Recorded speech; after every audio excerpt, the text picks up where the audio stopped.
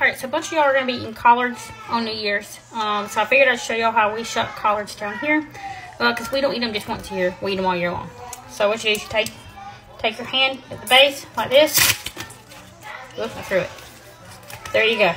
And now you just tear it and put it in the pot that you're going to wash them in. And the first thing you're going to put in your pot is a ham bone.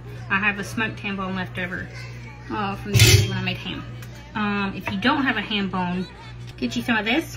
And put about a tablespoon in your water.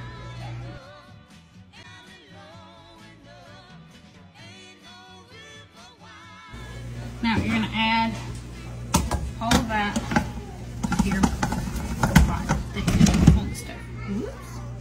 And to that, we're going to add about a tablespoon of better than bouillon garlic. And about how much?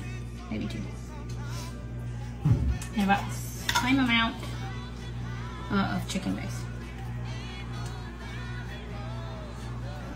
Alright, so these are about halfway done.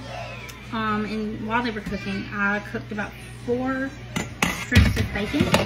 And that bacon grease has cooled. That's about how much you need. And I'm going to pour it in here along with some red pepper flakes.